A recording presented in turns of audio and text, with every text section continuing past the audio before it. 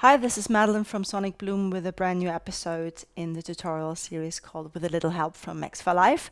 And this time I have a tip for you for live performance for the times when it's kind of difficult to put everything into one live set, either because it becomes too big and it uses too many computer resources, or the programming effort would be too much, or you just want to be able to kind of have easier control and you play just songs instead of an actual continuous live set.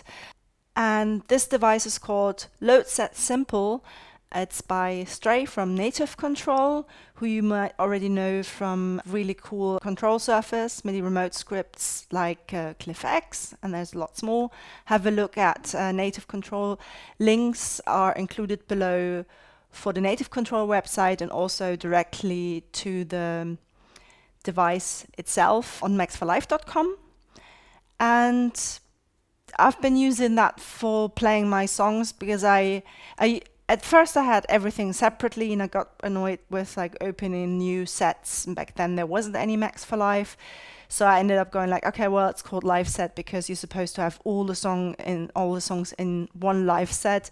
But since I also do live looping with overdubs and everything, things kind of easily become quite complicated with a setup, and it's just a lot of programming that leaves me too little time to actually rehearse. And so I went back to having one set per song. Once I found this very, very useful little Max for Live device, which is free.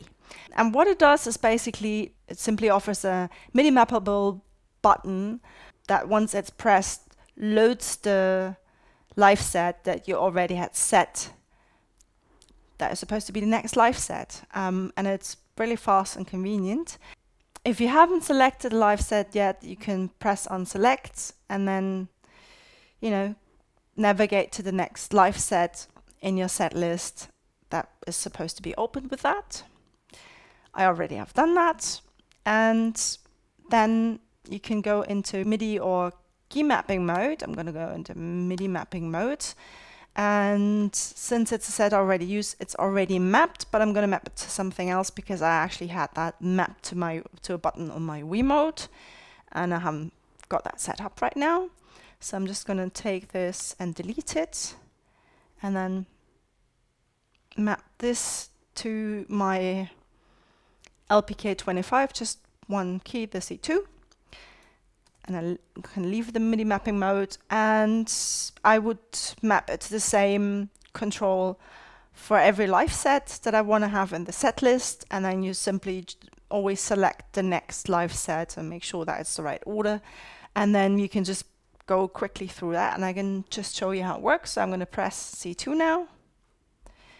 And as you can see, it simply loads the next set without bothering you with, do you want to save the set? And there's no need to actually go back to the computer, which is great because I like having my computer to the side or behind me so I don't look at it and I don't look like I'm reading my emails or whatever. Yeah, well, I hope you found this helpful.